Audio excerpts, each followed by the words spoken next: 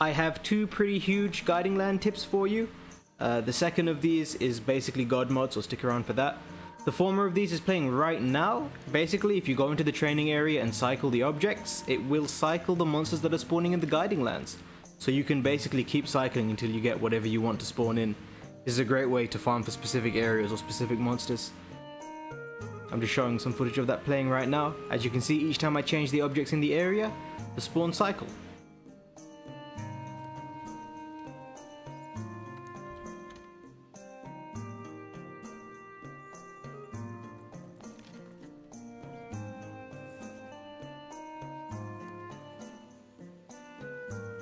So I'm going to quickly show you how to absolutely dominate the guiding lands.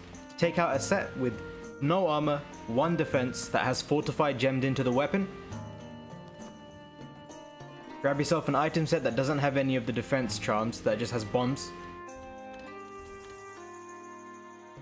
And then go blow yourself up twice to activate fortify.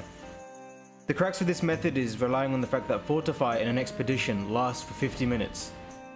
So essentially, if you blow yourself up twice at the start, then for the next hour or so inside the guiding lands, you'll end up with just a huge buff to your attack and your defense. You see fortify is procced. Gonna kill ourselves for the second time. The nice thing is, in the guiding lands there are no limits on the number of times you can cart, and also these carts don't actually count as lowering your rewards because you haven't been fighting anything yet and because you're taking your own life with bombs. Anyway, then all you have to do is swap to another weapon that has fortify. So make sure your set has fortify. The moment you swap to a set that doesn't have fortify, you'll lose the buffs and you won't be able to get them back. As you can see here, this set does indeed have fortify. You can see it at the bottom of the skill list. And now you're going to be having insane amounts of damage. Look at that, 200 with that advancing slash. Tornado does 400. This pole vault alone does like 700 damage in total.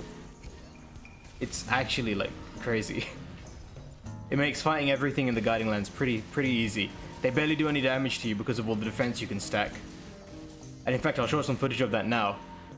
Just a standard set that I was running, I took out a few points of agitator, used some of the level 4 slots to put in defense, and I ended up with like nearly 1500 defense.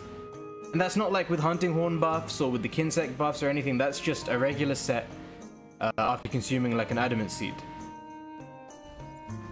So yeah, that's all there really is to it. Equip fortify, blow yourself up twice, and then make sure you swap to a weapon that has fortify, and then go to town.